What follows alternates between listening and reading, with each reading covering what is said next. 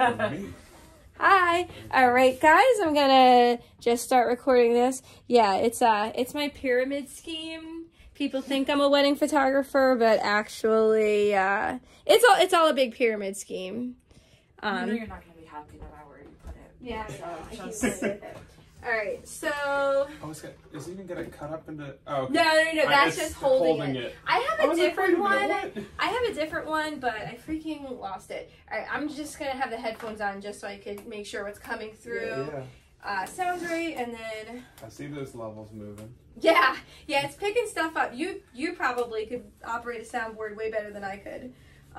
Actually, I have a similar one. Oh, do you really? Yeah. Yeah, I am grossly novice at it, like embarrassingly bad. That's how you get good at something, though. You know that. Right, exactly. All right, so okay, you'll hear the music, and then I'm going to introduce us, and then we can start talking. And then I think I mentioned to you that one of the things that like the podcast is kind of like evolving and talking more about is just like what it means to follow your passions and you know, break away from the mold. Like, do you work a 9 to 5? Do you try to move full time into your passion? And like we're all at varying stages of that. Like I'm like further down that path, and Mandy, you're like in between. Like quit her day job, did it full time for a time, now is doing something small, like a small day job, like an interim. And I know that you like are interested in it, but you still have a day job. So what does that balance look like? Yeah.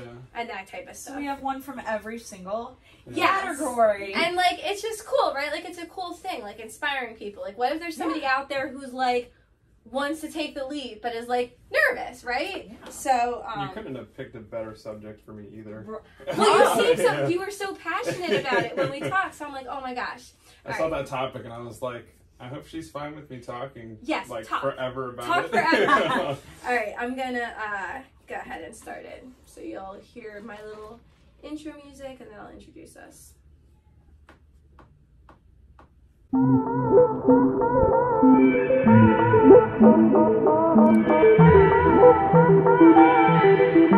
All right, thanks everybody for joining us today. I'm super excited because I have Mandy and Eric here with me. So Mandy and Eric are both really fortunate people in that they've found something they love doing. Mandy with photography, Eric with video, and we've been talking a lot about what it means to pursue your passions. Do you get to a point where you can quit the day job completely? Or do you stay and do kind of like a hybrid? What kind of support do you have to have at home to take a leap like that? And Mandy, it's very interesting how I got to know Mandy. If any of you listen to my podcast, you remember the first episode I ever did. Mandy came on. She was a bride of ours. And obviously she has a love for photography. So she came in and she did the podcast where, here, let me move this way so that I can talk to you both. I felt like, oh, I got to lean into the mic. She came in and did a podcast like how to use your camera. And that was many years ago. And just follow. And why don't you tell like where you went from there? Like how we officially knew each other when you opened up on Facebook and your husband thought I was going to hate you after you said that on Facebook. It was after I got my photos. It was after my wedding. Yeah. Yes. Okay. It was after my wedding. I got my photos back and I was like, this is what I have to do. I love this. Like, I love these photos. I want to be a photographer. And I didn't like my 9 to 5. I didn't really like what I was doing. And I said, all right, today, you know what I'm going to do? I'm going to put it out there, put out the feels, and see if anybody will bite. So I put a Facebook status up. And I was like, if I start photography, will anybody be willing to do some free shoots? Or would anybody be willing to, help me out and build a portfolio? And my husband immediately was like, you got to take that down. And I was like, why? He's like, we're friends with our photographer who did our wedding. She's going to think you're trying to steal her business. And I was like, oh my God, maybe you're right. I don't want to make her mad. And Mandy, Eric, you probably didn't work like personally with her yet. Eric, just so you guys know, Eric is actually an amazing videographer that I got to know recently, and he's been working along with us when we have brides who ask for video. So Mandy is like very outgoing, but also like never wants to like put somebody off that like she likes. Like, so like, oh my gosh, I don't want her to be mad at me. I know. I was like, oh my God, you're right. I should delete the post. I got to delete the post. I deleted the post, and not even 5 minutes later, I got a text from Deanna. And I have to tell you, I couldn't even open it. I was like, she saw it. She saw it. And Mike was like, I told you. She's probably mad. But she wasn't mad. She was like, I want you to work for me. Like, if you're really interested, let's do it. And I was like, oh my God, are you kidding? Like, really? And she was like, yeah, here's the next wedding I'm shooting. I want you to come this Saturday, and we'll work together, and I'll get you going. And I was like, oh, okay. All right. So, and then that was the end of that. Like, we just, and you do really well. I fell in love with it. Yeah, Mandy works for the company doing weddings, but she also does family portraits on the side. And like, low-key, a little bit of competition. No, it's cool. It's cool. Because we also do family portraits. But no, Mandy's amazing. And, I only want to see her succeed. So she does do the weddings with us, but then she also has what's the name of it? MC Photography. MC Photography. Yeah. So for family portraits and stuff like that. Yeah. So like, of course, everybody would call us first, but of course. No, Mandy is very, very awesome. She plugged you before she plugged herself. I did. Yeah, I did do that. So I have that going for me. I'm going to move it just a little bit closer to you.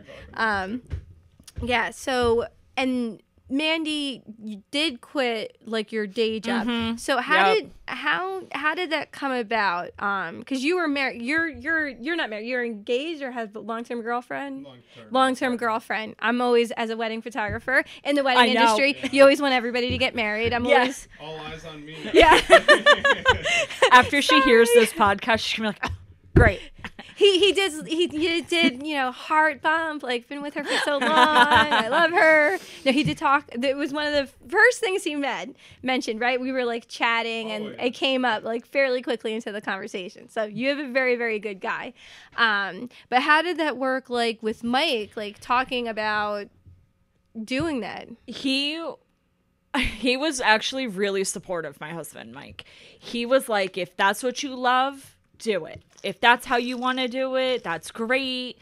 I want you to be happy. I was just so miserable at a 9 to 5. Like, were you? I was miserable. Like, you get up, you rush to get dressed, you rush to get out of the house, rush to work. By the time I got home, it was like, I'm so exhausted.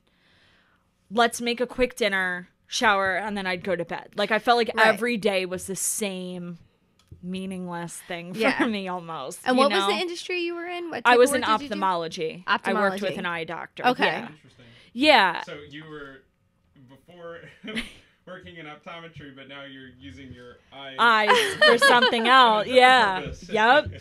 So now I have free contact. No, I'm just kidding. Contacts for life. Yeah, contacts for life. But I told him it's not, ophthalmology was not what I was interested in. It was really paying my bills, that's great, but there was no passion in the career.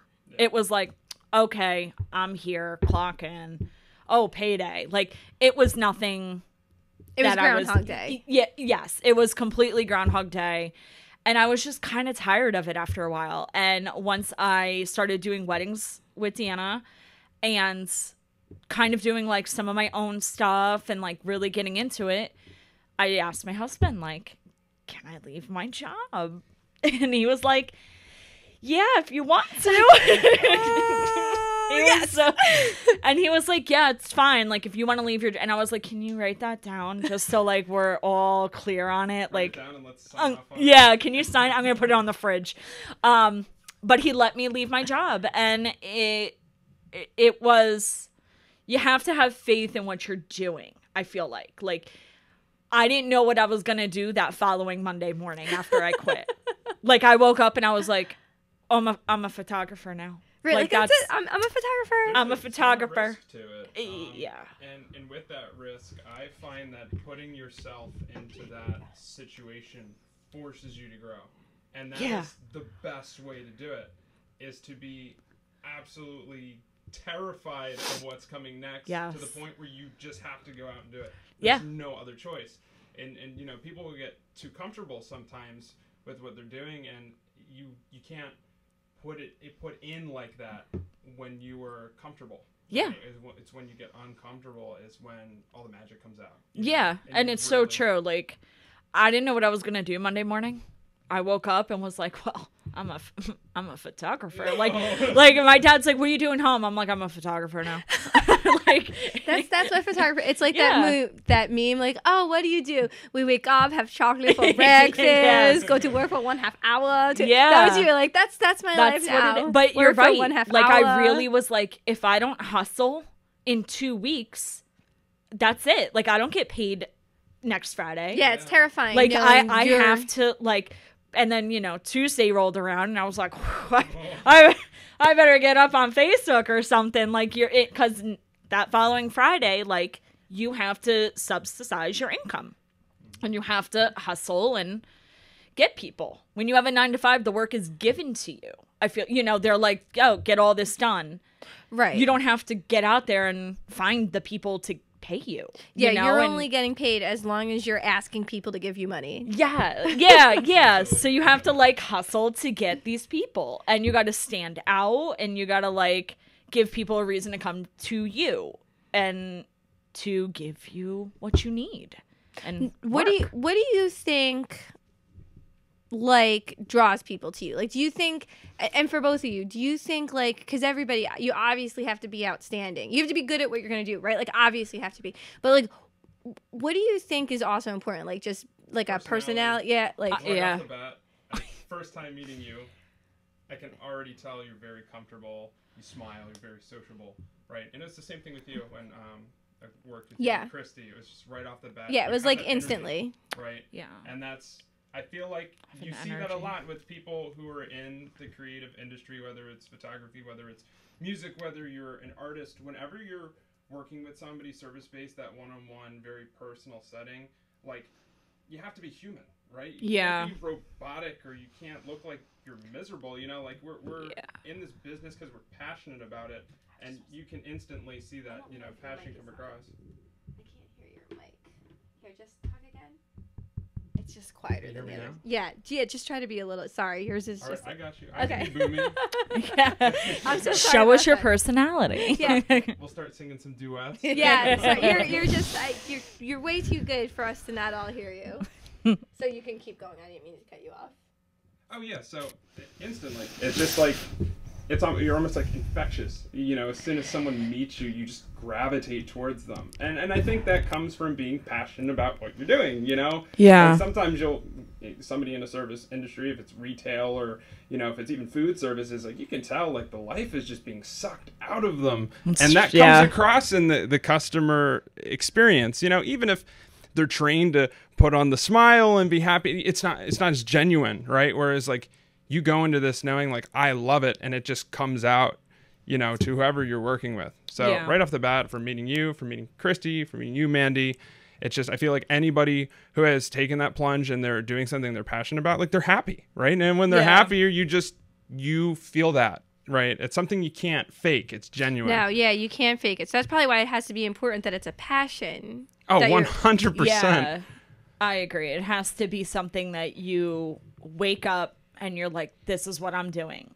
You're not like, I don't dread when I have to wake up to go shoot a wedding. Right. You know, I'm not like, oh my God, I should text her. I should, you know, like, I would wake up like on my 9 to 5 and be like, I don't think I'm going to go today. Right. I never once think about that when I have to shoot a wedding, shoot a family portrait, shoot infant, anything. It's okay. Let me do some research on my phone, or let me see, you know, a good location. It's like exciting. Yeah, it's exciting. And then like for me, I feel like it's you hit a goal every time I finish an album. Mm-hmm. You know, I finish an album, I edit it, I send it to the person, love it. And it's yours. Right. And right? it's mine, and it's yours. And like, you know, and then once you're done, you're like, wow, I'm proud of that. Like, that's awesome. You made it, right? So Yeah. when you work for a job, like you said, everything's given to you, right? Yeah. To work on, and you can accomplish it, but one, the company gave that thing to you to work on, and two, you did it for them, and it's inherently theirs most of the time, right? Whereas like, this is your art, you created this. Yes, you gave it to a client, of course, but it's something you can look back on. And one of my friends had told me a while ago, because, you know, I'm constantly busy, I'm constantly at it, making photo and video, and he really put things into perspective for me. And he's like, you know, to you, you're running around, you're working constantly on all these projects. He's like, but what you don't understand is that you're creating memories for all of these people around you.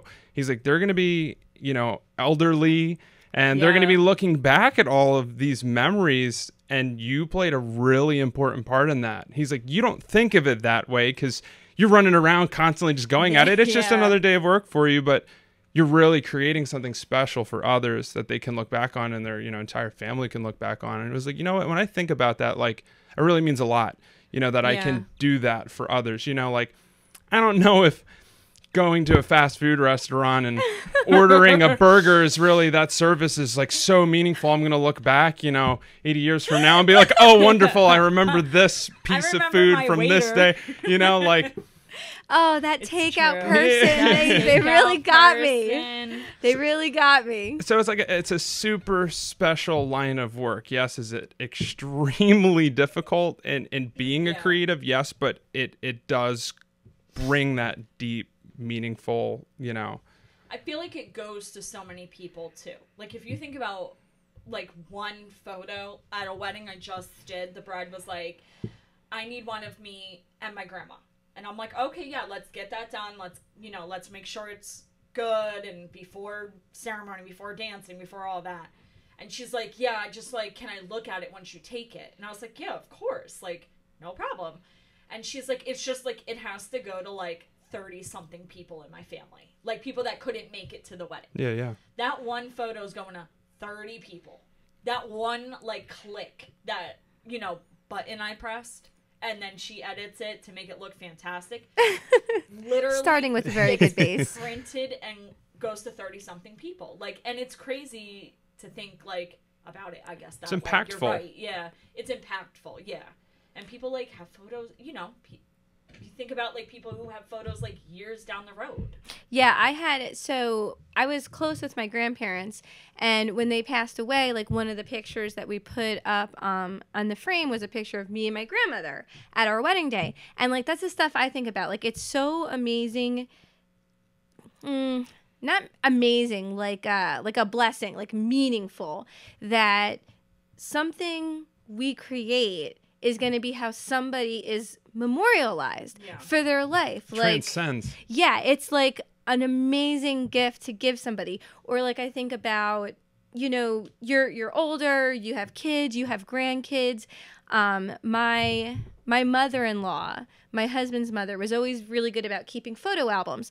And we would always be sitting around like Christmas time, and somebody would say something, and she would run off and grab a photo album, and you were there, you were living it. And just knowing like, one day grandkids are going to be running around, and somebody's going to talk about how crazy Aunt Joan was going nuts on the dance floor. And someone's going to go run and pull out an album and be like, this was it. And it's like, it's a piece of history. We gave that to somebody. It's amazing. It's the whole thing. Even like, that's the whole point of being a photographer. Like, times change, but like, that moment doesn't. That moment's there forever. Yeah. And I love that. Like, I love that impact on people, especially like with video. like Everybody hearing says it, Yeah. seeing It's it. like a time capsule. It is. Right? A glimpse into the past. Yeah, and a lot of brides are like, oh, I wanted video. I didn't, when you look at pictures, you don't know what song she was dancing Right. to all the time. Like, I want to watch the video. Yeah. I want to see when she was doing that move. Like, what song was, And they I've lived noticed through it. video has come back. Like, video is very Yes. popular, went on a pause, and I've noticed now, like, girls want it. Like, almost everybody want wants it. Have you videos. seen that same thing, that same trend where it's coming back, where everybody has video? Yeah, not even just in like weddings, just everywhere. Don't get me wrong, both of them play their role, right? And they're both inherently used for different things. But video is just, I feel, the quickest way to humanize something that you're trying to get across, like whatever Right. message, right? An image, there's nothing It's you a can different tamper or type of change. thing. Yeah, with video, you have you have the visual element, then you have the auditory element, and then once you break out past that, like, what you're just filming verbatim, like, then you're adding in additional audio and sound. Right. You get into more of like the cinematography and the sound design, which can just evoke a whole other sense of emotions and feelings, and that you can pull and play with. And the way you edit footage, by slowing down clips or certain Right. transitions, there's a whole entire art piece into that to evoke this feeling out of it. Yeah. I never even thought about that, to be honest, because I'm always so focused on the one thing. But you yeah. are. Like, you're taking a memory, but then you're creating a piece of art based on those memories. Yeah. Yeah, that is awesome. And That's super awesome. It's just like with a photo editing, like you have the photo you take verbatim, but then, Right. you want to amplify certain Right. colors, or, Yeah. you're looking for, the color wheel in different complementary patterns, or you're trying to adjust the contrast, adjust the lighting, adjust the Yes. brightness. Like, there's a whole science. Do we want this to be a moody picture or a bright and airy picture? Yeah.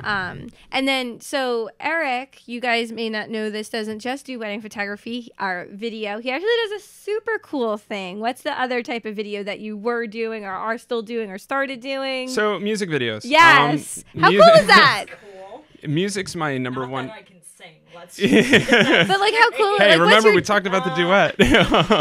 what's your job? I just go hang out making rock videos. Like, Yeah, that's so- like an awesome thing. That is. Music's like my number one passion, and I've been a musician since I was in the 4th grade. So how I started was as a musician, right? I'd be out playing shows. I'm a drummer, and I had a buddy of mine who actually has his own successful video business, funny enough, who inspired me. He'd go out on tour with other bands in the local area that I was friends with, and he'd take photos for them.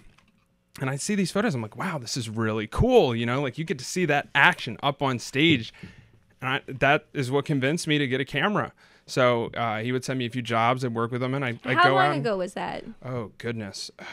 Looking at like 2015, 2016. Okay, so a decent time a ago. while back. So I found myself at shows, and now I have a camera, right? So after our band would play our set, we'd have 3 or 4 other bands on the set, and that's how I got started, and it was honestly terrible, because if you're just starting out in photos, right, you think of all the things that a photographer gets terrified of, is lights changing all of the time, the venue being extremely dark, and you got subjects moving around very fast. Literally the worst possible thing. Yeah.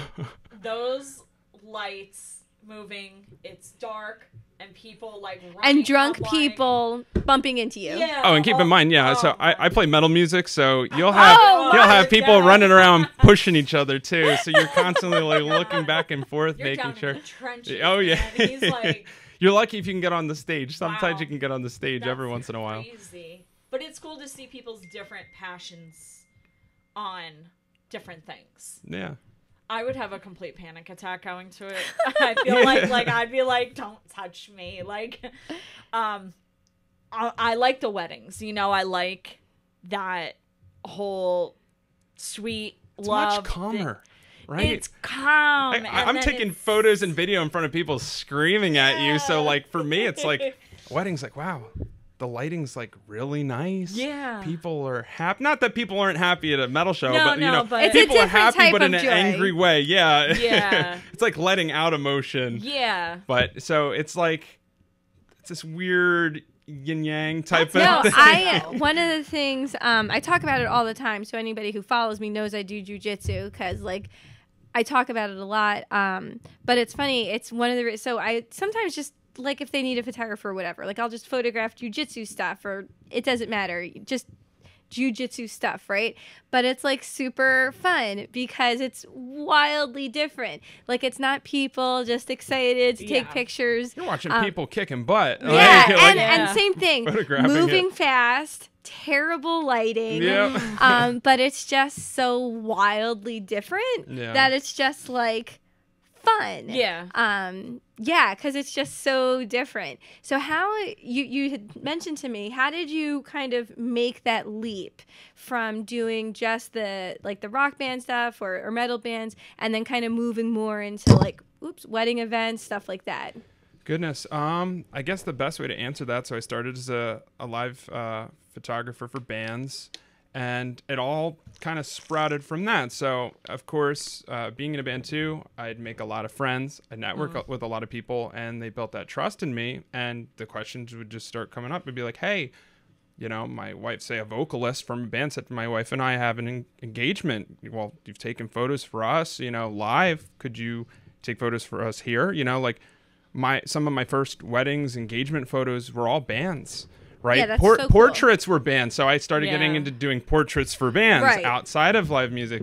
So it all just sprouted from that. And then there was a point where it's not that photography didn't pay well, but it gets tough. You know, if you think about it from a musician's perspective, they don't necessarily have a lot of money to put into sometimes, the whole especially a lot of the thing. Yeah. And being in that position myself, I completely understand it. You know, you'll have musicians pay thousands upon thousands of dollars. I mean, I think the stereotypical meme for it's like you'd spend $10,000 in recording costs, and you know, you buy this, you know, $10,000 van to drive 600 miles to play, you know, a 30-minute gig to get paid $5, or you know, it's like it's a thing that does not make any sense, but you're so passionate about it, you just do it. So like, understanding, you know, that perspective, you know, I was like, well, you know, I don't know how much money is in this, and don't get me wrong, you can do very well in it, but I wanted to explore outside of that. And since I was doing more portraits, doing, you know, weddings and engagement photos, you know, I was like, well, there's definitely a large market here for this too, to supplement, I guess, that income per se.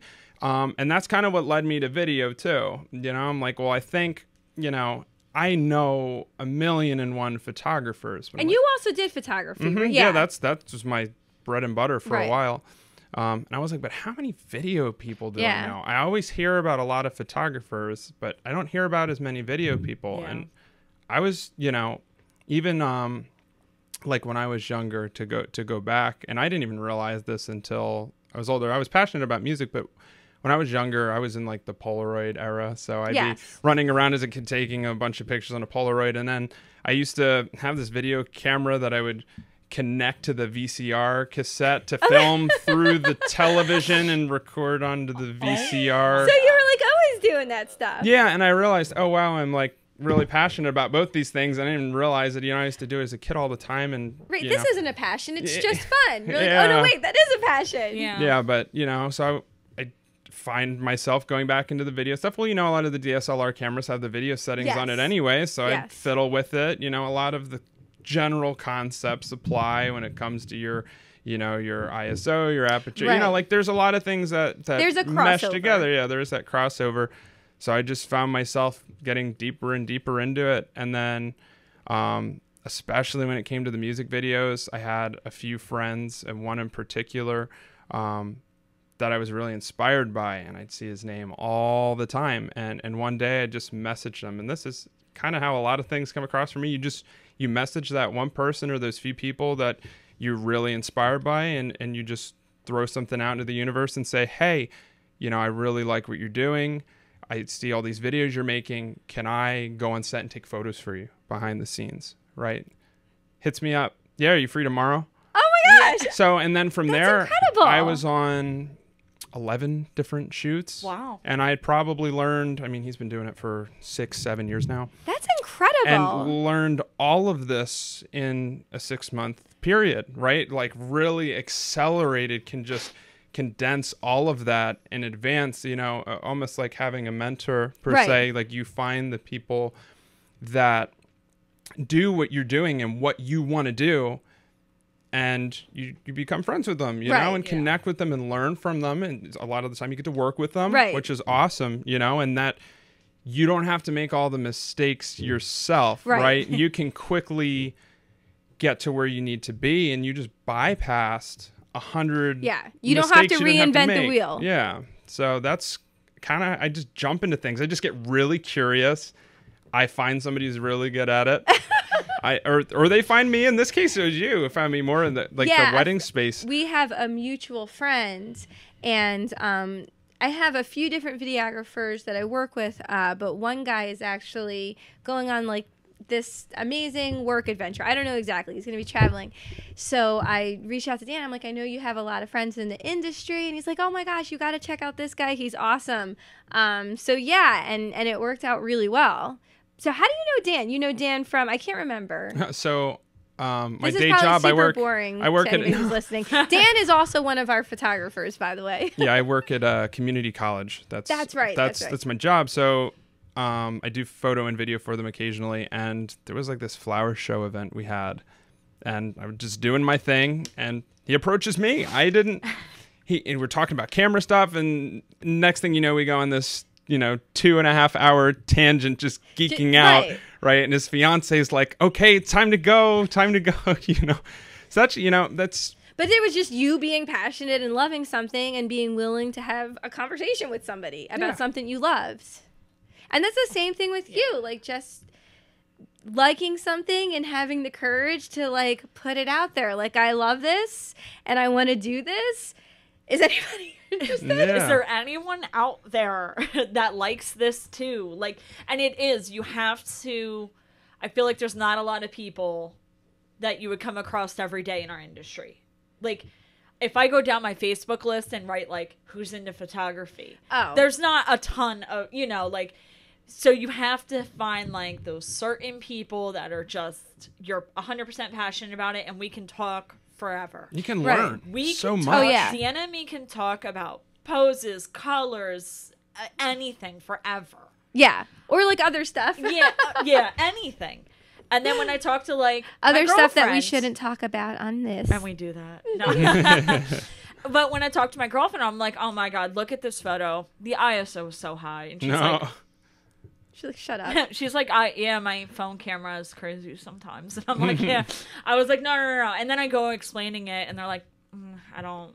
So do you think maybe because like everybody's, living the dream, do what you love, and you'll never work a day in your life, right? Like that's what everybody says, and everybody wants that. Not everybody, but for the lion's share, people would love to be able to do that. So do you think that's maybe one of the things that holds people back, is just kind of having that courage, Eric, in your case, to literally talk to a stranger about your love of film, or like Mandy, you're just like, hey guys, so I do this. Who's interested? Like, do you think that's what holds people back? Just having the courage to the courage to make friends with a stranger, I guess, really, and talk to them about yourself. You have to constantly get outside of your comfort zone, right? I find the people who are the most successful are the ones who are constantly networking all of the time. I mean, just me being here on this podcast is a prime example of that. Oh, yeah, right? Because I'm tagging you and all the stuff that we're posting, promoting your work, and, just getting out there. Yeah, every person you meet, especially in your industry, is a mutual opportunity, to get somewhere else, to learn something new, to make friends with someone, right? And to connect and be a bigger part of the industry that you're in. Right. And that's huge. If you're in a shell the entire time, not to say you can't be successful, but generally I find that people who are more active in their own community of what they're doing, they're giving, and they're also taking. And then, part of it too, and it kind of comes back to that little competition thing, is that when you're in this community with all these amazing creators, you see from I call it friendly competition. Yeah, for you know, sure. You see all these amazing things come out of it because there's that little play like, oh, you know, I'm making this and you're making that. And it was like, oh, well, I kind of want to one up you a little bit, try something different, right? People are trying new things. People are trying different things to stand out. And like generally the content that you're seeing and the things being made just keep getting better and better and better. I know that I will follow certain photographers because I'm inspired by their work. It's so beautiful. And, you know, you see something that inspires you and it inspires you to make something even more incredible. Like, yes, you always want to be the best, but also you want to follow the best because they just inspire you to be even better than you thought you could be. There was it's kind of a funny story but related. So as a young child, I was obsessed with Arnold Schwarzenegger. Conan the Barbarian was one of the first movies I ever watched. Like, I'm a huge daddy's girl. I watched it with my dad. So I love Arnold Schwarzenegger, like, so much. So much so, one time I even wrote him a letter. I'm like, hi, I'm a local photographer. I'll take your pictures for, like, I don't know, he'll never get back to me, but, like, you won't know unless you try, right? Seriously. So in his book, he wrote a biography about just his journey, right? Like, being a young man moving here. And one of the things that stuck out for me, because he's wildly successful, right? Like, he probably shouldn't have ever made it as far as he did. So why did he? And he was talking about his bodybuilding days. And he said, so often people think there's limits and you just think that's the limit. And then every once in a while, you'll see somebody break that limit and you're like, that was possible. Like, and he talked about it with, I think it was bodybuilding or something.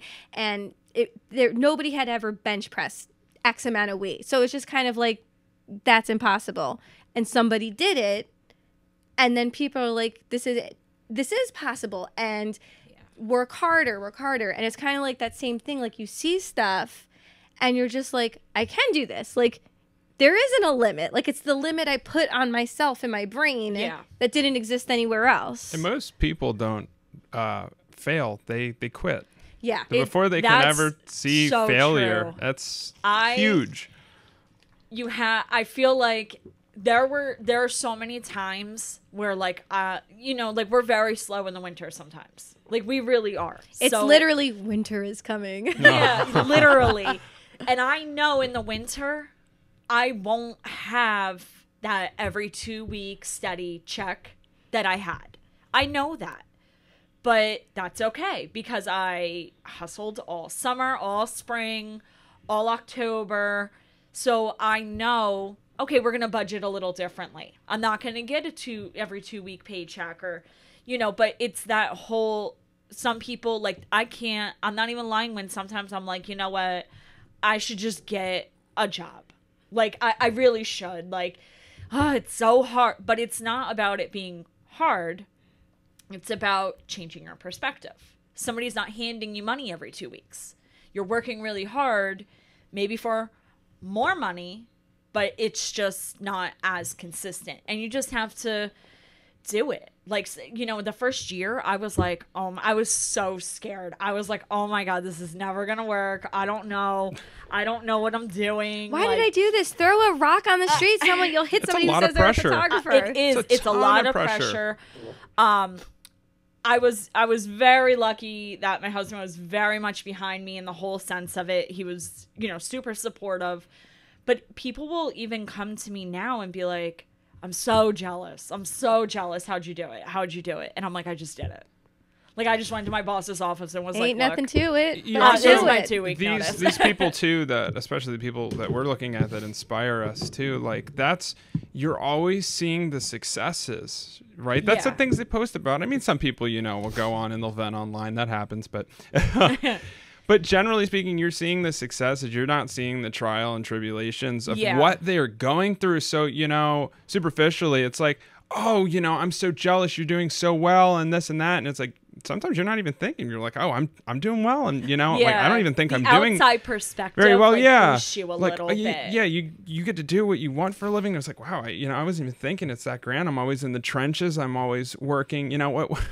What is the saying I see on Instagram all the time? It's like, I quit my full-time job working 40 hours a week, so now I can work 100 hours a week. That's like definitely it. Like, Or like the one was like small business owners, the only people who will quit their 9 to 5 to work 24/7. Yeah.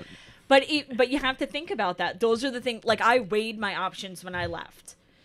If someone's going to email me on Friday, I'm not going to be like, I'm not answering that till Monday, because that's when I go back to work. No, it's a client. It's a prospective client. Yeah. I'm going to try to answer by Friday night. Like, Exactly. I'm yeah. constantly, even on vacation, no matter what I'm doing, I constantly am thinking, I better post something on Instagram. Just to get me out there, hashtags, whatever. I better check my email before I get on the plane. It is a different mind frame. You are always working. You have to be in that mind frame. I'll take a call from like a bride. Like me and Deanna will do like a call from a bride and like talk about her big day. And I'll be like, okay, it's at 7. I would never answer my old work call past 5. Right. You'd be like, I'd be packing up watching the phone ring. Like, you're like, I'm out. But like, you have to be passionate, and then those things don't matter. It doesn't matter to me that I'm in my bedroom at 7 on the phone. Right. I'm not mad about it when I come downstairs. Like, right. No, can you believe my boss called me? Your boss is such a jerk. Yeah, like she was She's like, "Can you come today at 7 for the podcast?" Yeah, sure, no problem. You would never, but that's because we're passionate about what we do. Yeah, no problem. I'll come at 7. I'll come anytime you want. So there was a story I had told Deanna a few weeks back.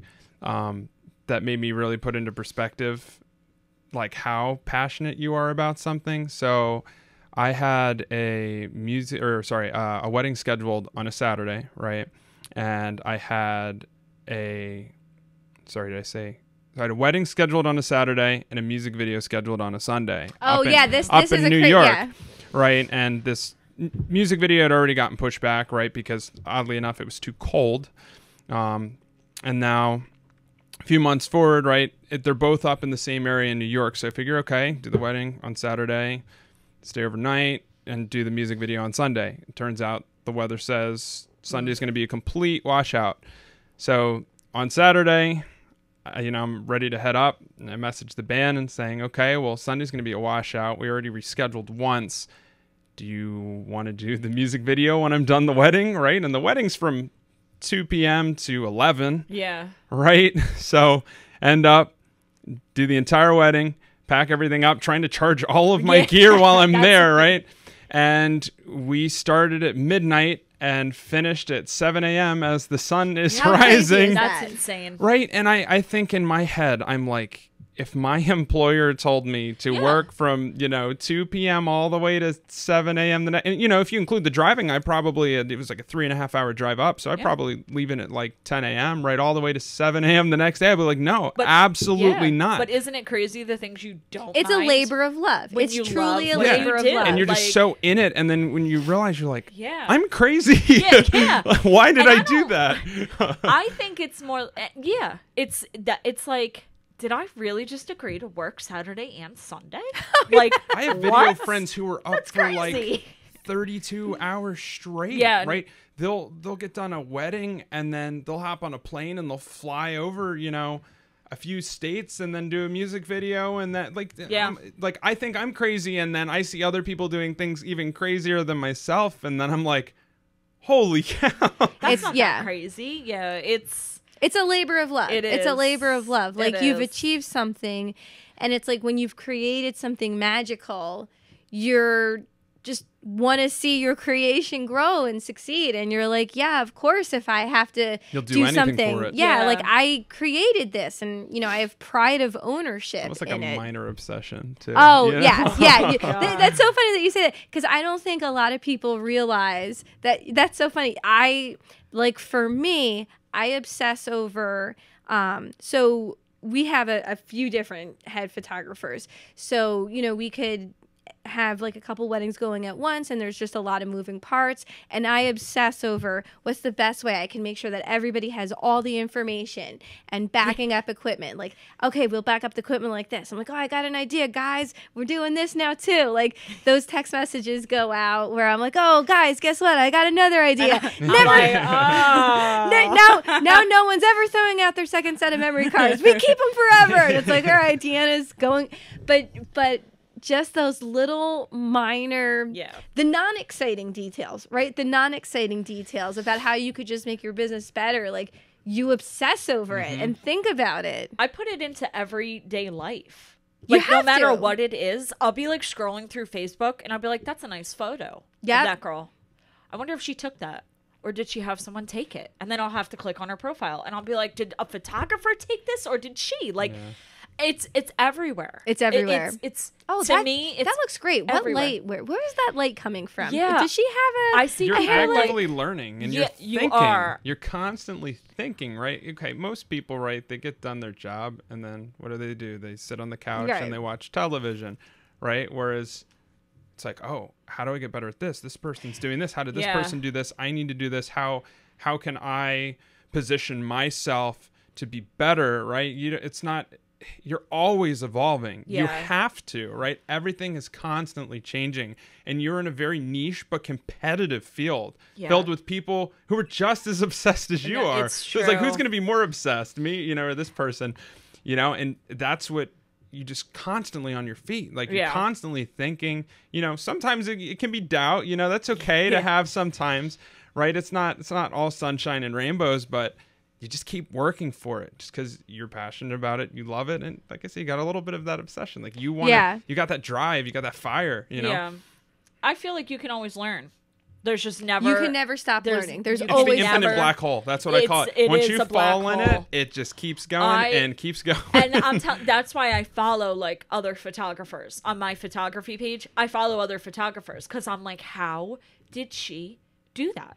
right. Like that was beautiful. I love that. And I saw somebody put pantyhose over her lens. Oh, to get like that. To get like this 70s vibe, like vintage vibe. And, and I was so like, cool. Now I'm Googling like all these different ways to edit it. And then when I looked at her reels on her, she put pantyhose over her lens. And I was like, are you kidding me? It's the stupidest thing, right? That is the craziest. You're being inventive. Or right? like somebody put a Ziploc bag, cut it, and puts it around their lens.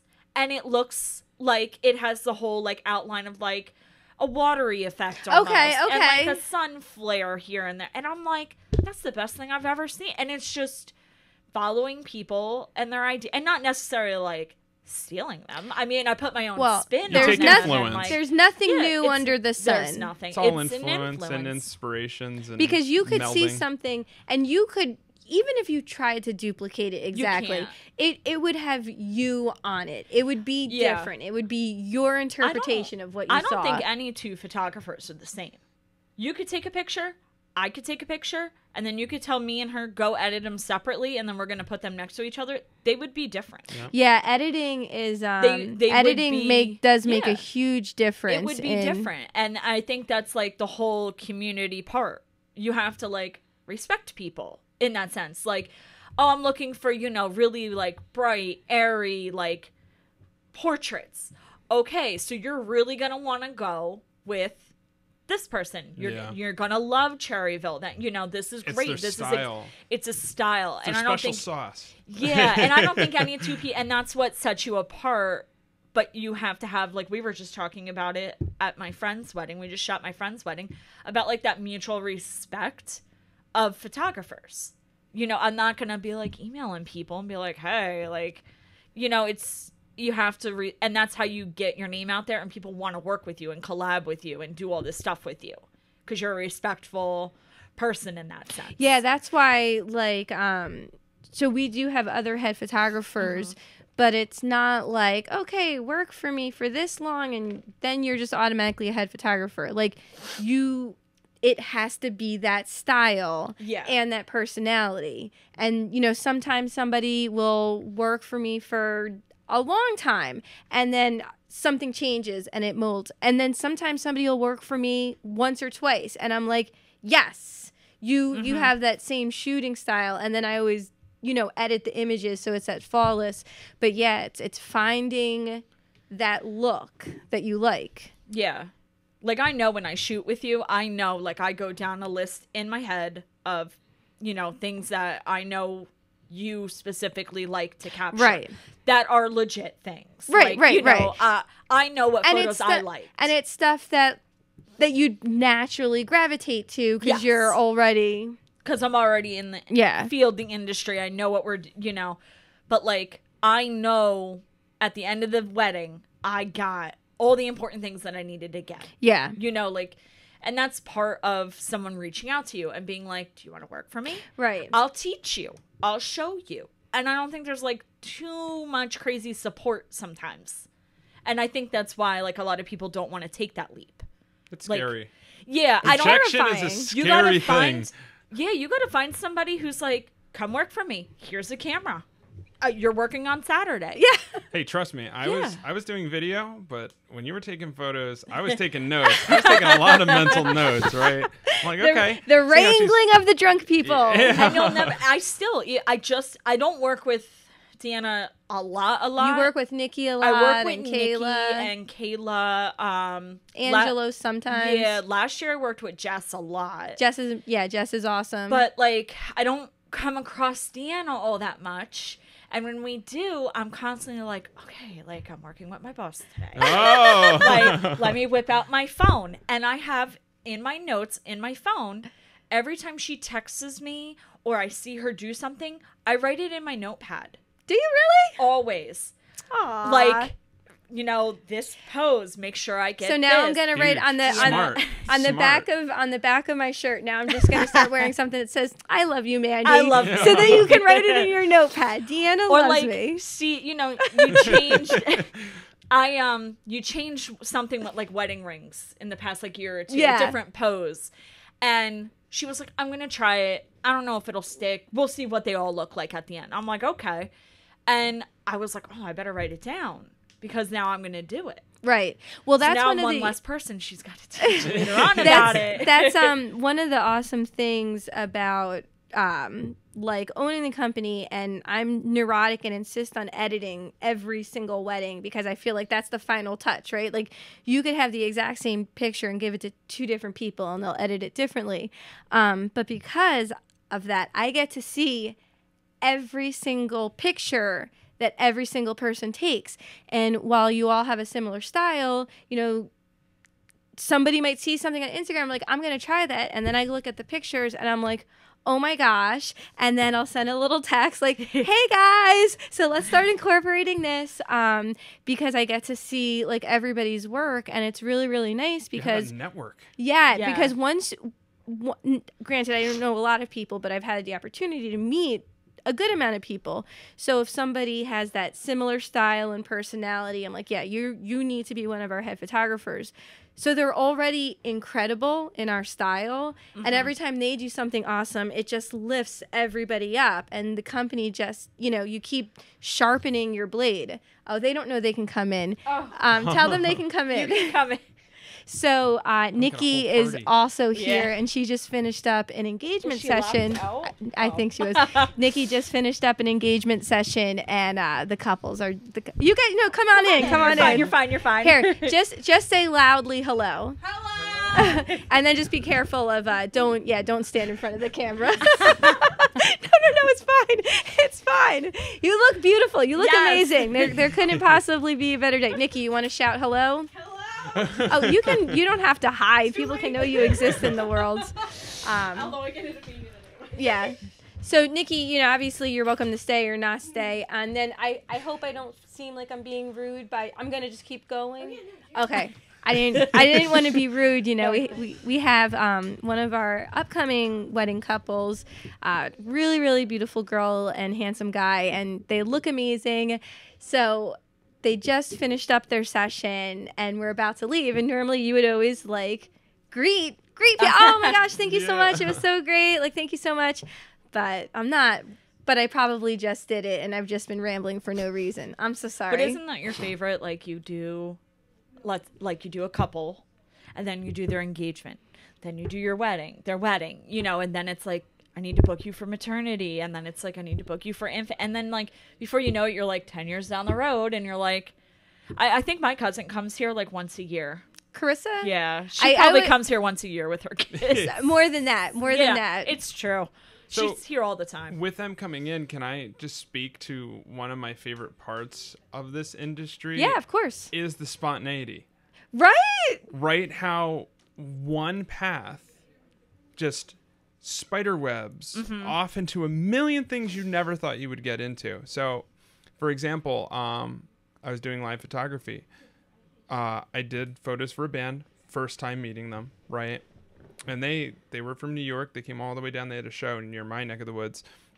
And they were the first band I did a music video for. It was one of those I reached out to them and say, hey, do you want to do a video? And they said, yeah, sure. Now I've done 5 videos to date with them. That's so cool. Right? And I'm best friends with all of them, and I see them all the time. That's awesome. The same band who wanted to stay up till 7 in the morning with me. Right? It's working the network. But it's just that one thing that just goes into a million different things, and how many people I've gotten to meet because of them, how many other bands I've gotten to work with, right? For example, that band that I did the photos and did all the music videos, they introduced me to the producer that my band went to record an album. That is awesome. So it's just like crazy how one small thing you don't think is a big deal just turns into a big deal, right? And you just get sucked into it. Yeah. But you just can't be afraid to initiate it, like to just do it. You just have to and let things happen, right? Just let things happen. And sometimes they don't have to make sense at all. And I guess that kind of comes in with the luck. You know, if you're just you're everywhere, you're putting in 10 to 12 hours a day, 7 days a week, and you're just going for it. All it is just time. And, you know, you're going to see exponential growth, right? It's just going to keep building and keep building and keep building. And all of a sudden, you know, that tiny little hole you were looking to is expanded into this, you know, whole entire world of opportunities, people, you know, it's crazy. It is crazy. It's super crazy. Like a whole timeline. You know, my cousin Carissa booked you for her wedding. My friend Danielle booked you for her wedding, Senker. Yes. And then there was like her sister. Yeah. Oh yeah, her sister booked her. And before I knew it, I put up like, oh my God, like we're planning our wedding. Like, does anybody have photography? You know, this is what I'm looking for. And they all like, and it was like Cherryville. I was like, oh, all right, Cherryville. Okay. But by that network, I met, you know, my family member. I got, you know, my family member. Then all my friends went with Deanna. And then I met with Deanna. We booked her for my wedding, you know, and it just, then now she's a head photographer at my venue. That was the first time we had been there. Bella Giorno. Yes. Yeah, she's a preferred vendor. We're their preferred vendor. And it's just like, okay, so like you had all my friends, then you had my venue, and then like, you know, I tagged like David's Bridal, and my girlfriend at David's Bridal was like, oh my God, like we want to post this photo of you in your dress. Can we tag your photographer? And I was like, yeah, sure, no problem. Like, and it's snowballs. You know what? And you can't be afraid to ask for it, because I actually, Carissa, when I did Carissa's wedding, I did a friend of Carissa. She was just a bridesmaid at the time. Joking around about hoping she gets married one day because they weren't engaged. And like, I know a great wedding photographer, I'm just saying. But it's funny how much like someone can't tell you yes unless you ask them. Yeah. Like you have to be like, would you like to? Like even with the podcast. So I've had a podcast in the past, but I just didn't keep up with it regularly. So I'm like, right, this season I'm going to keep up with it regularly. I want to have like really interesting people on that could like just motivate and inspire people. Bye guys. Bye. Thank you so much. See you later. And I'm like, so I'm just going to like people that I think are really interesting, people that, you know, inspire me They're to very work. interesting. So flattered. I'm like, I'm just going to ask them, like, hey, would you like to be on my podcast? And in my head, I'm thinking, no one's going to be on your stupid podcast, Deanna. You're a stupid loser dork. And I'm like, that's like, but whatever. I'm just going to ask. And if they say no, they say no. And everyone's like, oh my gosh, I would totally love And to. you have to ask. Like, Yeah. you have to put your, and some people might be like, I really don't have time. Okay. Like, Yeah, like, okay, that's cool. okay, cool, whatever. This is my Like, first time doing one, to be dead honest with you. Really? Yeah. You should be on podcasts all the time. Yeah. I love the podcast. I really do. It's just like having a conversation about what you love. Yeah. And I could, about Talk people about who it actually know forever. what you're talking about. Yeah, and it's Seriously. nice. Yeah. It's nice because, like, I was trying to think about, what direction should the podcast, like, kind of go. And I was thinking about all the people in my life that I'm like, oh, like, I really respect them, or they just work so hard. They're such a go-getter. Like, there's just people in my life that I really, really respect that about them. And what I kind of saw they had in common was not being afraid to take their own path. Like, I know that you're expected to go to school, go to college, get a 9 to 5, get married, Yeah. have kids, Don't and get me die. started. Right. Do not get me started. So one of the things that I had noticed is, like, people who weren't afraid to take that leap, and in just all different levels, like some people at the beginning, and it's just, like, kind of cool because I feel like a lot of people could make that leap but just think, like, oh, it's too hard. Yeah, you hear success stories, but it's like these crazy famous people on Yeah. TV. It's not normal people, because everybody's always telling you, like, oh, you can't do that, that's not for you. But it's Yeah. like, but why? I feel like Why you have to have not? multiple streams of support. You have to. Yeah, Like, yeah. like it wasn't, it's about, there's never going to be a good time to quit your 9 to 5. Like, it's a scary thing Yeah. to do. And for me, I felt like it was a good time for me. We had bought our house, so I, was good on, all my That, paperwork yeah. anyway, all that. Because, I was worried. I was like, if I quit my job, we're not going to get approved for as much as we think we will, and like I won't. But a lot plays into it for me. I was like, I need to have a savings. I need to have this. Like, but the things that were more important to me were the freedom to Yeah. be like, Huge. the freedom. Oh my, not rushing somewhere, rushing home. Like, and I felt bad. I was like, my dogs are alone all day. And then when we started talking about kids, I was like, oh, I don't want to be away from my kids for 12 hours a day. Like, I want a job where I could be like, okay, you know what? I'm working Saturday and Sunday, but I'm home Monday through Friday. Right. Okay, that's fine. And my husband's home Friday and Saturday. Like, I'm not consistently, like, dropping them somewhere or asking somebody, I'm not doing that. Yeah. I'm missing all this important stuff. It in is that it is sense. nice because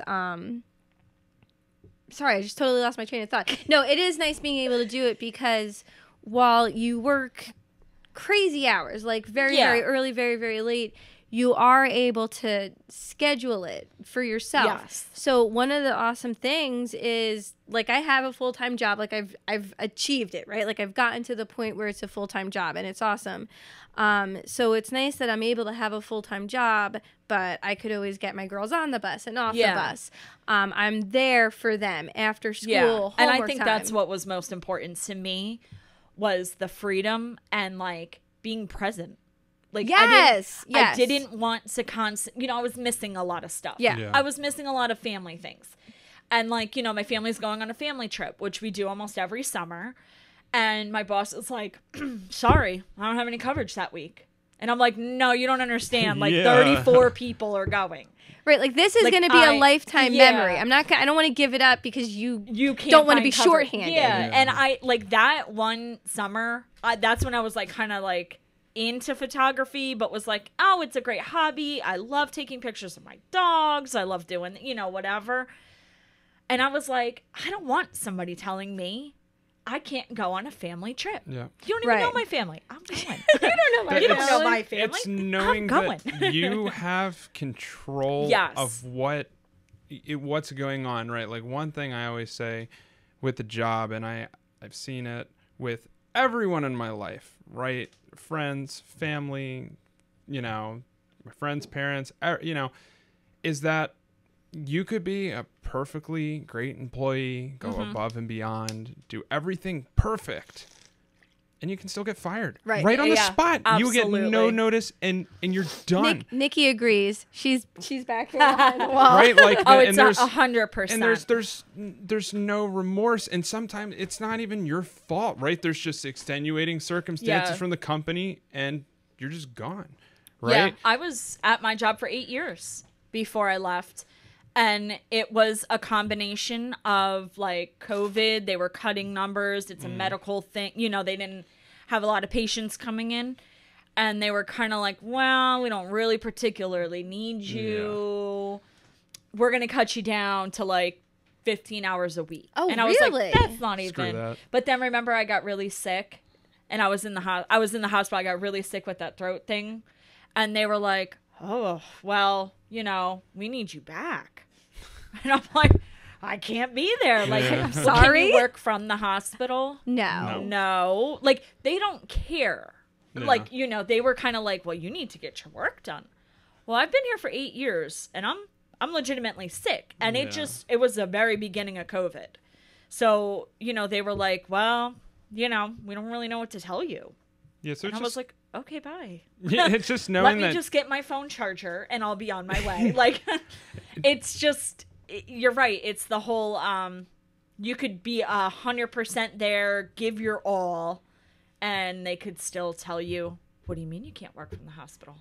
We'll have someone bring you a laptop. Like, it's just knowing that, like, you're responsible for your own failure. But for me, I feel much better knowing that I failed because of my own actions that I can keep myself accountable for than someone else telling me my value and my worth. Right. Yeah. That's the thing I agree. that always eats at me, and especially in this industry, you know, is that you get to actualize your own value. Right. You get to prove that, you get to put in the work, and you get to state that. And, you know, and if you fail, it's because of yourself. You know, don't get me wrong, COVID, right? There are always extenuating circumstances, but generally speaking, you mostly have control. Yeah. And to me, that makes me feel better knowing that the actions and the inputs I'm putting in, I'm getting a direct output from. It's not going through this whole process. Yeah, whole tree of people. A tree of people. And they get to according decide. to our books, your value isn't quite worth the profit. My biggest problem as a photographer is I hope it doesn't rain during this session. Like that's one of our biggest, like, when I think about booking somebody so far out or like a wedding day, I'm like, it's going to be downpouring. Here's what we're going to do. Like, you have a plan. You have a plan. I think literally I've shot weddings in the downpouring rain. Yeah. I had an umbrella in my backpack for the last one. Like, it's didn't rain, fortunately, but the but thought you was have there. A plan. It's about have being a plan. prepared. It's about but it's not gonna stop me. Like, no, still got to shoot the wedding. Right. like, who cares if it's hard? Yeah, who cares?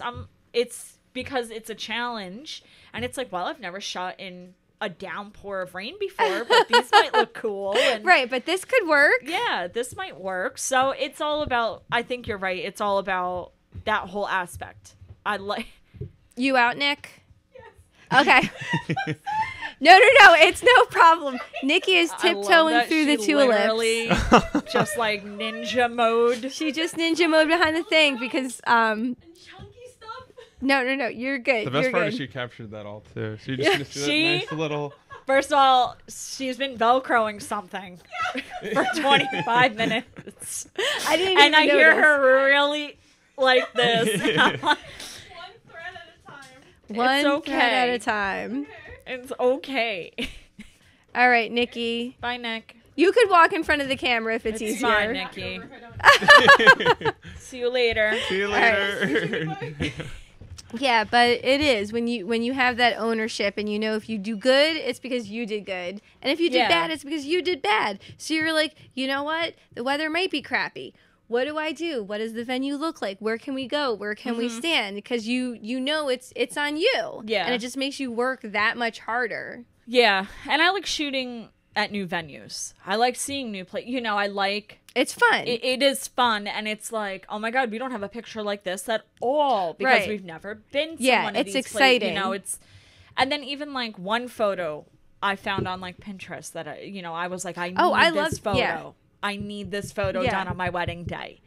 And ever since then, I see it done in all the albums or like that one over there in the corner. Oh, yes. I loved that photo. And I was like, I have to have this. Yeah. And now I make sure I do that at weddings. Yeah. And it's just like the network, and it's like, you gotta not be scared to do it. And It seems from what you're saying to me, it also boils down into just experience, right? Yeah. And what I mean by that is that when you work for someone, most of the time it's the same thing. It's routine. It becomes mundane.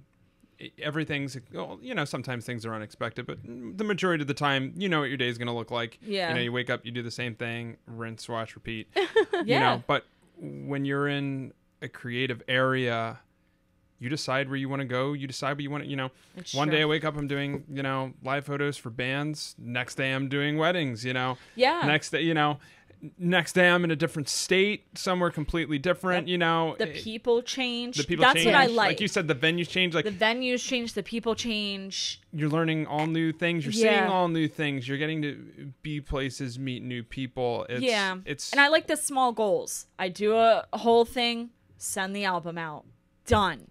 Okay. Right. Tomorrow I have another shoot. Like, I You, like you the small, see the beginning and the end. Yeah. It's not like just mindless paperwork. Yeah. Like, sending and I'm this in up charge. to the head office. Like, I feel like I'm in charge. Right. So, like, I can't work. I know I can't work sitting at a desk for 9+ hours a day. Like, my ADHD is all over the place. It's I stir can't crazy. do it. And my boss would be like, why are you up? Mandy, why are you up? Mandy, why are you walking around? Mandy, why are you walking around chatting? Like, because I can't stare at a blank wall and a computer for 9 hours. Now, for editing, yeah, it takes a long time. I go to the coffee shop. I go to Starbucks. Right. I'll sit in my living room. you can give know. yourself breaks whenever you want. Yeah, Exactly. yeah. I'm like, okay, and I'll set little goals. I listen to podcasts. I listen will to get podcasts. to 30 photos, and then I'll take a 30-minute break. And just blast metal music. It's so funny when I edit. So my goal. So when I get all the pictures back, I'll have one photographer and another photographer. So my first thing is I'm gonna get all the head photographer pictures done. I'm gonna go through all of them, and I'm gonna do and then I could take a break. And it's like, okay, now I'm gonna do the second shooter's pictures, and those will be less because they don't do all the formals, the family formals. Those are just backups. And then I'm like, okay, take a break. Now I'm gonna go through and do cropping, but I only have to get up to the reception. Like, and I it's have funny. to make stages. Yeah, and it's like fun, right? Like Yeah. you're like competing against yourself. Monday, I dive like head in. From whatever I did all weekend, I'm like, that's it. Sunday night, I put my coffee in the fridge because I like iced coffee. I have to put it in the fridge. Monday morning, don't even turn on the television. Hit the ground running. Hit the ground running. Take your laptop, go to Starbucks. And isn't it awesome that you can decide that's when you want to work? And that's when I work best. Like, I know Monday morning, I'm going to work really, really hard and get through a good portion, like a good chunk of albums. Right. Tuesday, maybe I'll start at 11. Right. I don't know. And then you know what? When my girlfriend calls me and says, you want to go to TJ Maxx? Yeah, okay. Well, that's Because I can do it later. That's like, what's nice. It's not, My husband has a very, very yeah. unpredictable schedule. He basically doesn't have a schedule. He has to go to work all hours. But what's been really nice is like if he randomly has an afternoon off and I was like intending on going to work and like just doing albums or whatever, he'd be like, babe, do you want to go out for lunch? And I'm like, sure. Yeah. And it's awesome because if I had a 9 to 5 with my husband's weird schedule, like I really wouldn't see him a lot much, yeah. because it's, it's not his fault, but he kind of has to go to work when he has to go to work. Yeah. Like he was supposed to be working nights, which is why I scheduled this. Then his schedule got changed and he was working days. Oh, wow. And then his schedule got changed again last minute and he had to go back into work. So it's just weird. But you know what? I was able to see him when he got home from work the first time this afternoon. Like otherwise, like my marriage, I'd be married to a stranger. Yeah. It's me and Mike were both getting home at like 6 o'clock, and it would be like truthfully, like nothing but aggravation. Like we both were at work all day, and it's like, you're both trained. Yeah, I'll start dinner. You let the dogs out. You know, and then I'd be like, I am not cleaning up dinner. And he'd be like, I'm so tired. I just can't. And I'd be like, I get like, and you only had like 2 hours before I'd be like, oh, I have to take a shower and then like go to bed. Like what in 2 hours there was not. Well, and it's funny because that's another nice thing about working for yourself, because not that my husband like makes me go run errands for him, but he doesn't have the same flexibility that I do in my schedule. So it's nice. Like he doesn't do it a lot, mostly because I always buy the wrong thing. But like sometimes I'm like, oh babe, if you have a minute, can you run to Lowe's for me? Like I said, I almost always mess it up. Yeah. So he doesn't ask me all the time. Like if he does, I'm getting like screenshots and like aisle numbers. But it is nice to be able to help somebody because because a lot of times, or even just like a friend, like you have a friend who just had a little kid and they're on a weird schedule and you're like, hey, listen, just FYI, if you ever like, I'm around, like I can, and it's nice. It's nice to be available. Yeah, it is. And I like the availability. I like the freedom. Right. You know, I want to do things that I want to do. Like I want to go. I just want to do what I want to do. I want to do what I want to do. I want to go grocery shopping by myself. Okay? Like that's my big. I do not want to bring my husband grocery shopping. He's like, what do you want for the week? A couple bags of chips. Like, okay, that's all you're gonna eat? Salt and vinegar chips all week? That's like, it. That's all I need to do it on my own. I can start dinner. I can have dinner in 1 or 2 pots and everything cleaned up and put in the dishwasher, and I know it's fine. I don't mind doing that because I'm home. Right. I don't care about that type of stuff. And like women care about things men don't care about. I want to wash my floors twice a week. Like I have dogs. Like were you so excited about being able to vacuum whenever you could when you got married? Wasn't that one of the things you were excited about? It was. I can vacuum whenever I want now. Because I would vacuum. Wonderful. I would vacuum. Yeah, you have a lot to look forward to. But I'd be like, I can't vacuum at night because I live in a house. I lived with my dad, my sister, my other sister, and they both had boyfriends. We had a full house. So, like, I'd be vacuuming at 8 o'clock at night, and I'd get, like, nasty text messages from my family. Like, are you seriously vacuuming? We're sleeping. And I'm like, oh, my bad. Like, I just got home from work. Sorry for cleaning the entire house. Picking up after you. My bad. Like, so if you're listening to this podcast, Megan, start your own business so you can vacuum whenever you want. That's it. I'm sorry for vacuuming at night. Yes, that's the moral of the story. But put it all on the line so you can clean your floors. Get it out there. It's very important. I want to do things like during the day when I don't have to worry about like 6 people. And now it's only me and my husband, so it's a lot easier. But still, like, I want to mop my floors and let them dry before you walk on them. Like, it's just stupid stuff that men don't think about. Like, it really is. I'm actually very, like, cleanliness. Oh, are you? Okay. So you get it. So you she's get saying it. this, and I'm like, low-key, like, that would probably be me. You're like, so honestly, that's the real reason I went into video, just so I could have clean floors whenever I want them. Like, I wanted to vacuum my stairs yesterday, and I was like, I have 2 hours to do that. Because I have a dog who sheds, and I was like, I have time to do my steps. You're like, I can do this. I could do this. I can get this done. Wait till you do this, and then you can take pictures of your clean house.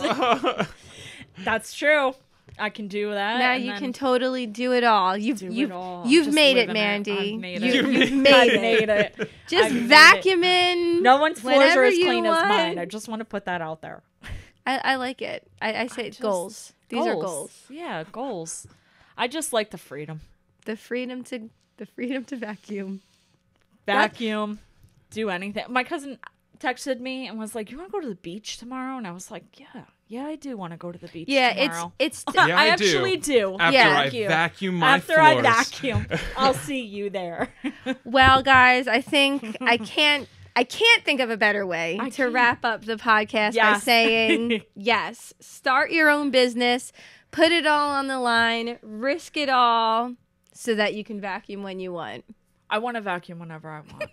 That's why I'm a photographer. And just, if I can add one more thing. No, add anything.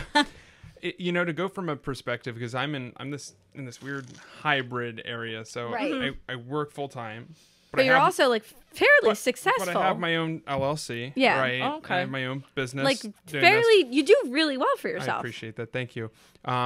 And you have things to build on, right? Like there's a million different ways to get to the same place you want to be. Yeah. Everybody's creating a new pathway and a different way to do it. Just because one person does it one way, Right. doesn't mean you need to do it that way, and you don't need to feel ashamed because you're not doing it that way. Yep. Right? Like Right. So in my case, right, my job is kind of that foundation, which allows me to afford, say, the equipment I need for my business, and it gives me that opportunity to grow my That's business huge. to the point where I can now say I'm a musician. I'm very passionate about that. All of that feeds into the next thing, which Right. feeds Yep. into the next thing. And, You can direct your path. yeah. Yeah. And for me, what I would love to do, and I guess it's similar to what you're doing, having the studio set up and everything, and, having a lot of people under you, is you build, right? And now, say all my hours are tied up.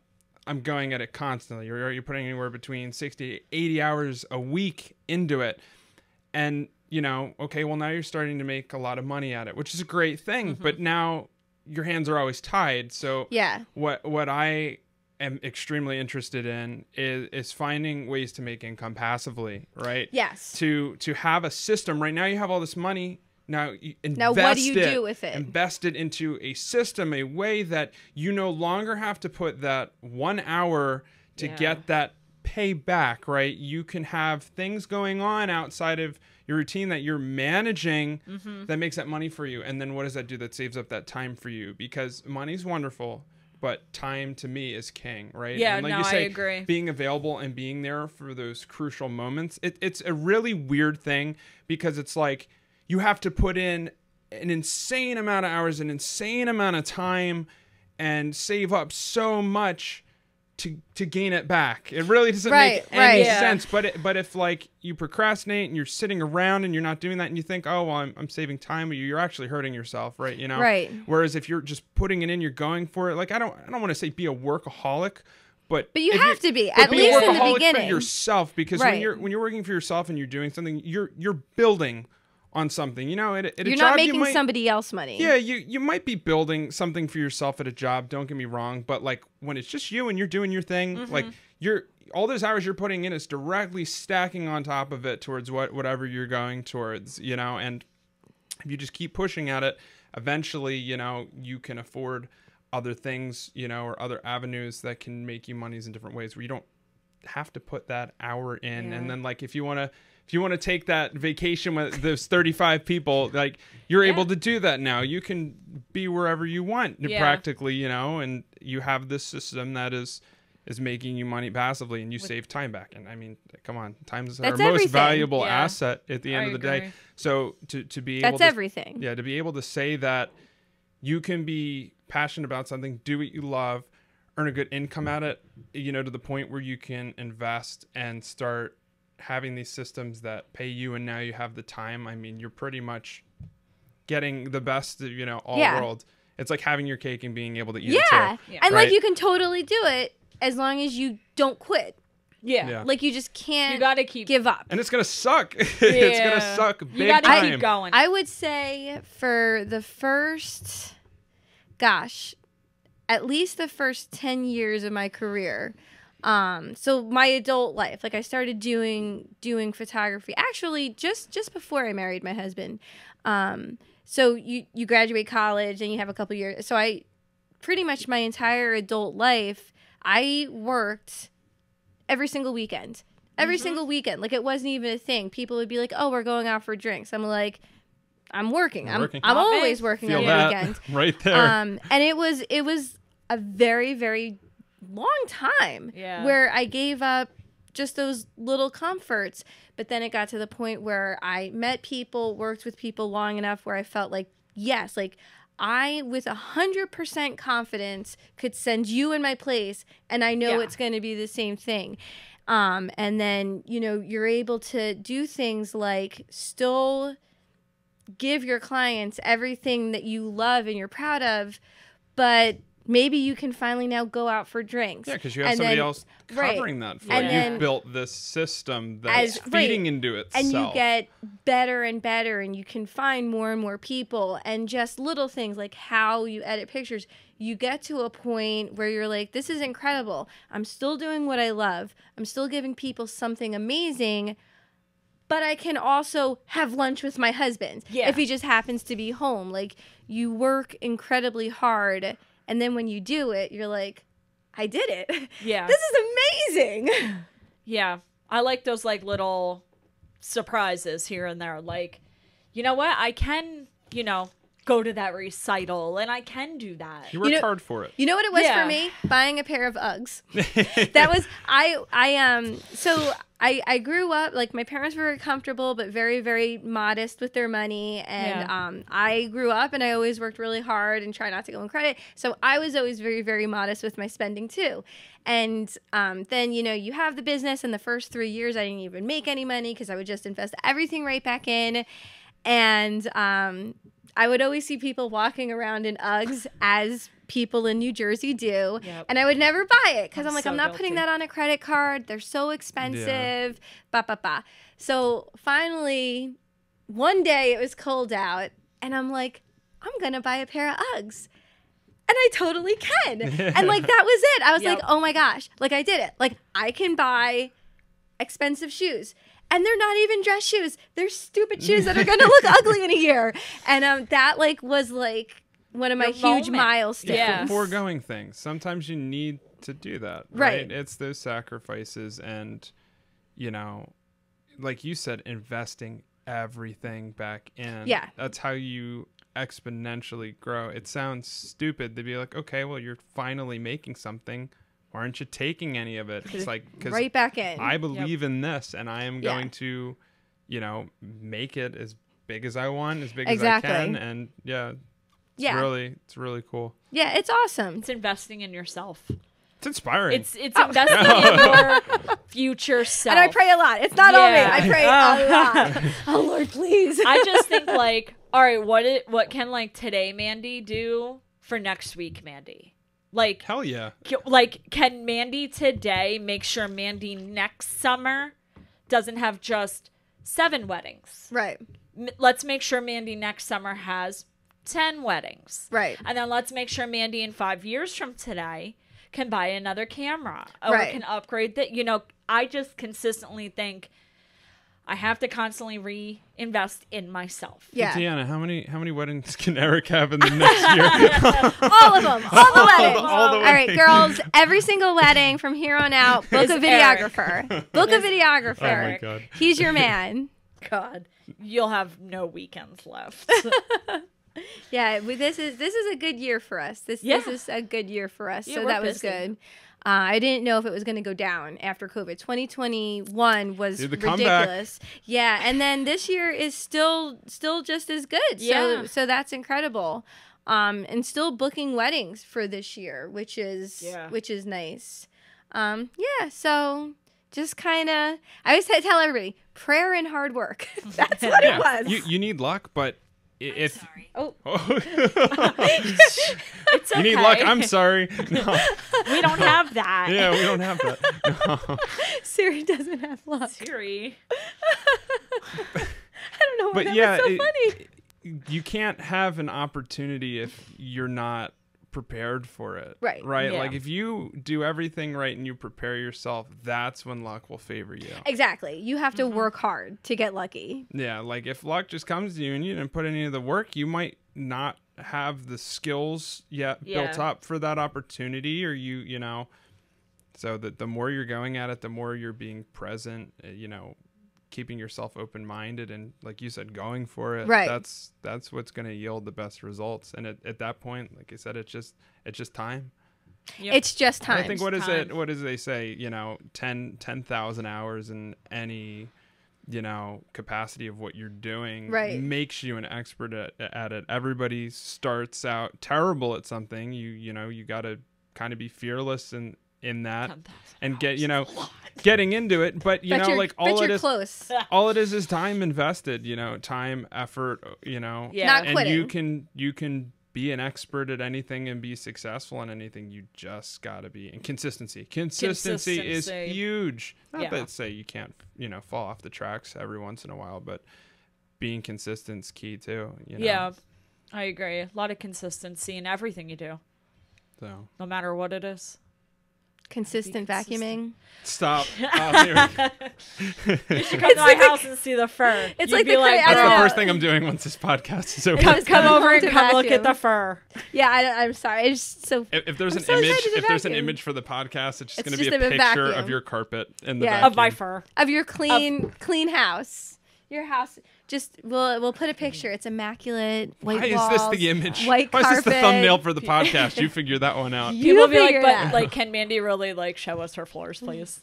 But also we want to see your floors. That's a great podcast.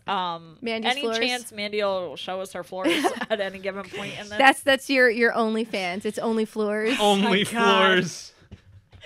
Just me cleaning. There's like a huge thing for it. Everyone's like, oh, there's a dog fur. There she is. Dog hair. Picking fur out of the corners of her steps all day. Very exciting. Very exciting. See that? We're opening up new avenues. That kind of exists though, where it's like really dirty carpet and somebody cleaning. It's just like so there was a British show. satisfying. There was a British show that I got hooked on for a while, and that's what it was. These ladies would go to these people's houses that were filthy. The hoarders. They weren't quite hoarders. They were just dirty. Like dirty. And then they would clean it, and I loved it. Satisfying. I watched it even on TikTok. I love when people wash rugs.